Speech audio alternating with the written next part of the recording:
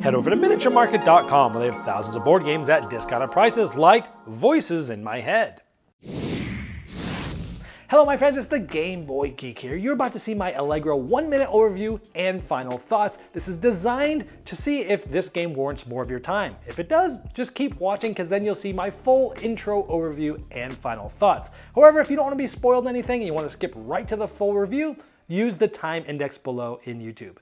Voices in My Head is a wacky game of internal conflict in the court of law, where one player is the prosecutor, trying to make sure more jurors think the defendant's guilty than innocent, where everyone else has a hidden role, trying to manipulate the jurors depending on what they secretly want to happen. Players are going to be trying to control different aspects of his brain that will allow him to manipulate what he says, what he does, which will influence what the jurors say. You'll be deploying your own tokens and pushing them and trying to destroy other players because you're adding up control for different areas of his brain. And depending on that area, you'll thematically be able to add different things like innocence or guilty of how specific jurors want things to go, or sometimes there'll be face down influence tokens that you won't really know what they are, but sometimes you'll get to look at them. And all the while, the prosecutor who wants him guilty gets to see what's coming up and how things will be manipulated, and they can help mess with things too. You'll also be getting powerful strategy cards that will give you different focus of what to do, and you'll allow to tip the tables on people that don't know it's coming. Voices in My Head is a unique theme in gameplay. It has asymmetric hidden roles and objectives, which is cool. You get a slight bit of choose your own adventure with storytelling in there. Lots of intrigues, sort of Chuck E. Cheese style deployment, pushing other people's things off the platforms. But in the end, the win conditions were really hard to control. Even in a game that always lasts more than an hour, you don't have enough control. You don't get enough influence to change things over. The prosecutor feels a little bit more like a moderator than anything else because, again, you have the lack of control, and the game felt quite uncompleted and undeveloped, where great idea, great uniqueness, but in the end it didn't quite execute as much as I would like, because in the end it was just too hard to control your final destiny. So it's a little too random there in my opinion. That's Voices in My Head. Hello my friends, it's the Game Boy Geek here. Today we're going to find ourselves in a courtroom where one of us will be a prosecutor trying to bring Guy the defendant guilty verdict. But everyone else is also a hidden role, asymmetrically, trying to finagle the voices in the defendant's head, trying to make them say and do certain things to make sure that their objective is met. Today we take a look at Voices in My Head, a very different and unique game from Unexpected Games. Let me show you how it's played. I'll see you on the other side.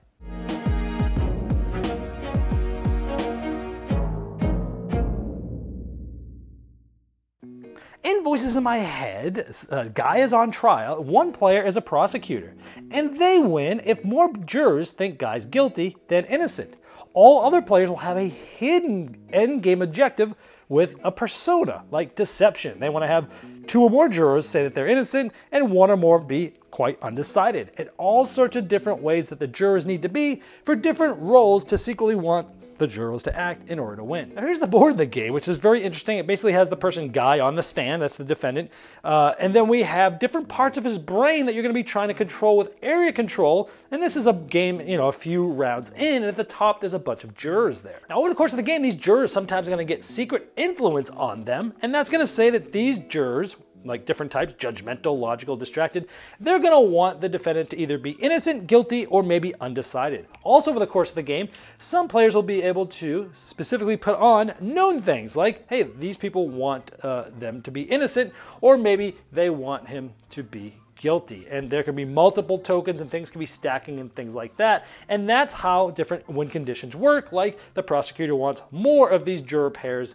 to have them as guilty versus innocent. If so, at the end of the game, the prosecutor wins, but multiple people can win this game. And I think it's even possible that no one can win. The game is played over 2 parts of the trial, essentially 2 halves of the game. The prosecutor has the shield behind them, and they have 3 cards that they can select from, and this tells them the different aspects of his brain that's going to be possibly controlled this round, like motor skills or speech, observation, instinct.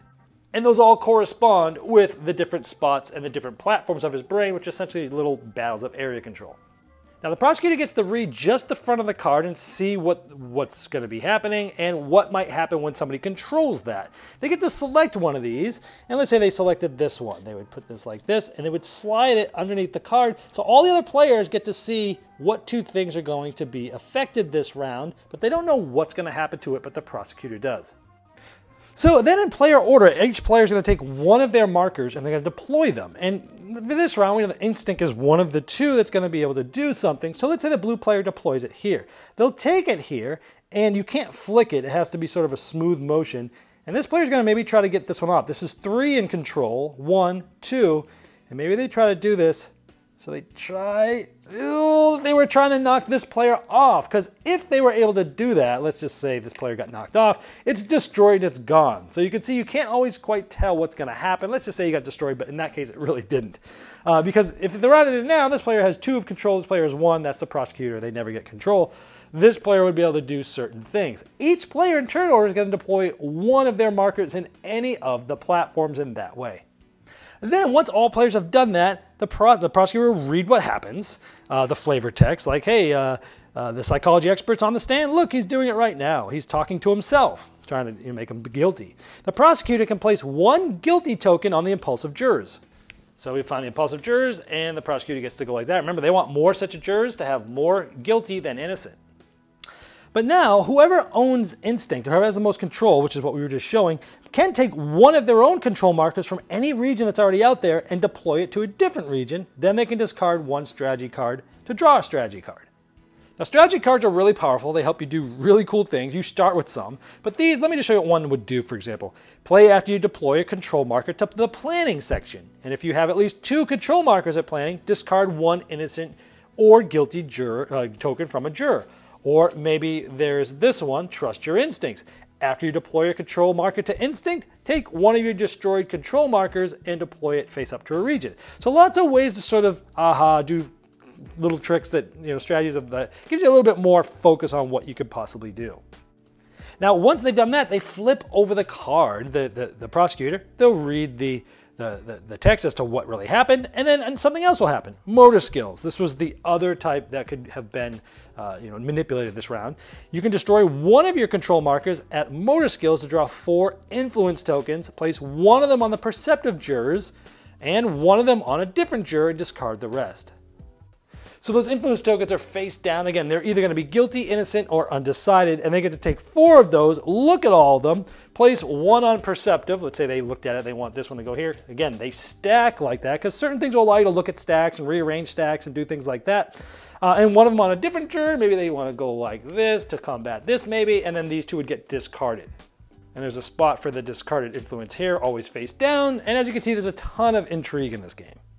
Now, this card would then get discarded. A new one would sort of come out like this. All players would, essentially get to possibly draw cards, like we just did. The prosecutor did that. And whoever is controlling planning gets a strategy card. For example, if the blue player is winning, they'd get the strategy card. You pass the first player marker, and then we do this again. You do this for 4 cards in the first section of the trial. There's another separate deck that's the second half of the trial that do also different new things. And at the end of that, which is essentially 4 more turns, 8 turns in total, the game will end. And then players will flip over their rolls, and then you'll go through all the jurors, flipping over all the influence tokens that were face down, and you'd see who won. And when flipping over the jurors, you'd do something like this. This is just undecided. Now you'd look at this. There's 1 of the innocent and 2 of the guilty. You would take away the smallest side, so there's 1 of these, and you'd also take away 1 of these, which leaves this left. These are known as destroyed. Or canceled, actually. In some of the rolls, like this one, they needed 5 or more of the guilty tokens to be canceled during the end of the trial, like I just showed you. 1 of those, 5 of those need to be canceled. So they need a lot of things to try to be as even as possible to make sure that things are being canceled everywhere, which again is really hard to do. But you look at all these rolls, like this one needs 2 or more jurors to be undecided, and they need to control or tied one of those 2, the planning or the motor skills. This one needs 3 or more jurors to say they're guilty and have the most destroyed tokens of theirs. They got to get in everyone's way to make sure that they're the one that's getting pushed out. Again, pretty hard to do. Domination, 2 or more undecided, and control and tied of either of these 2 types. 2 or more jurors saying innocent, or the fewest of yours destroyed. You don't want to be pushed off of platforms, so you almost want to be losing those for the whole game. Different ways and different strategies. You can have multiple players win, and it's even possible that nobody will win if you're playing with a 3-player game. When I first heard and read about this game, I thought, wow, this is really different and unique, and it plays out that way too. So one thing that is, you could definitely say for this, as I was playing this game, one of the first things I said is, I'm sick and tired of playing the same games over and over, but they're different. Meaning, there's no freshness, there's no uniqueness. It's just, let's just regurgitate a bunch of mechanisms, throw them in a box, paste a theme on, and let's see how it works. This is so different. It was a breath of fresh air in that regard, that it was a unique theme and different gameplay for sure. There's no game like this whatsoever anywhere, I don't think, at least that I've ever played. I like that you have asymmetric hidden objectives. Of course, the prosecutor, everyone knows what they're trying to do is just get more jurors saying they're guilty. But everyone else's role is hidden, and it's very asymmetrical as to what they're trying to do. They all have different things going on. And I like that aspect of hidden roles and trying to do your own thing, and you're all sort of like at width with each other, but some of you might be kind of working together and you might not know it in certain ways. It has a slight bit of that sort of choose your own adventure style, with some of the cards where something, if you control a certain area, they say, hey, this is what Guy said, click in the pen, and what do you want to do? They tell you to stop. What do? Do you stop, or do you just keep clicking, or whatever?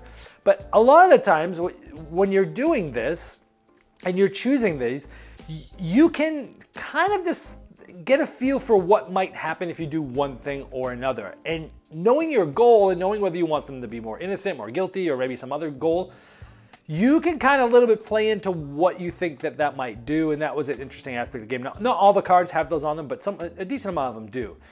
There is a lot of hidden information in this game and a lot of intrigue. I like intrigue in games, and this definitely had that aspect of it. And it definitely had the unique thing of that sort of like Chuck E. Cheese. You go to Chuck E. Cheese, you put the token in, and you're hoping it slides over and hits the token, and more tokens fall out, and you get more. Of course, it never works out that way. But this had that sort of, I call it Chuck E. Cheese style deployment, where you're putting the thing in. It's like a dexterity game where you're trying to slide your token on and push other people off. Just unique. This was in a game a while ago. I think it was called like Via Appia, where you're trying to get goods and you're pushing things down and things are falling off. And to see it used in an area control game I hadn't seen before. Very unique here. So overall, those are the things I liked about the game. There were a handful of things I didn't enjoy about the game. The biggest problem I had with the game was, again, the end of the game, you're either going to win or not with your win conditions. You don't know what most everyone's are except the prosecution. And the win conditions themselves, they're really hard to control. There's a lot of stuff going on. You can try to control things and get your goal the way that things are, but quite honestly, it really comes down to which roles were randomly given out. Now, there is a way where you just randomly give them out. There's certain player counts of ones that you can use, but then after your first game, I highly recommend you use a specific kind where there's a few different types of roles, and you split those up into their types piles, and you shuffle each type up separately, and then you sort of deal them out depending on how many players there are, how many of each you deal out. And that helps, but still, you can find yourself in a game where like people, just the way that they overlap doesn't really jive, because you don't know a lot of what other people are doing, and sometimes you might be able to look at something and you got to remember, okay, well, who did that? What are they doing? Are they on my team or not? I'm not going to try to do that. But even if you do sort of figure out maybe what one other player is doing, this person's definitely not doing what I want him to do. This one definitely is. There's still only so much you can do because of all the players and the way that things are going, the things that the prosecutor does, and certain things feel kind of random, and you don't really know what the ramifications of what you're even doing or what's going to happen if you do things. I just felt the win conditions are just too hard to control, and the game is more than an hour long.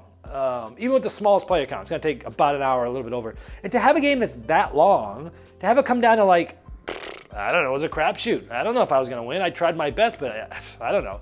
It just felt like there wasn't enough control in the game. Even though I liked the intrigue, it felt like there just wasn't enough levers to pull to actually try to make your goals.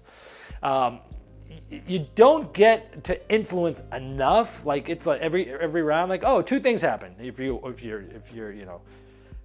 controlling this is going to happen. If you're controlling this is going to happen. And over the course of the game, you'll get to do a few things here and there. But again, a lot of what you do might be undone later. A lot of what you do might not even give you what you do. Hey, draw two of these influences, look at them secretly, put one down. Neither of those help me. what are you gonna do? I finally get to do something and it doesn't even help me. So that didn't do well for me either. The prosecutor, sure, there's some strategy there.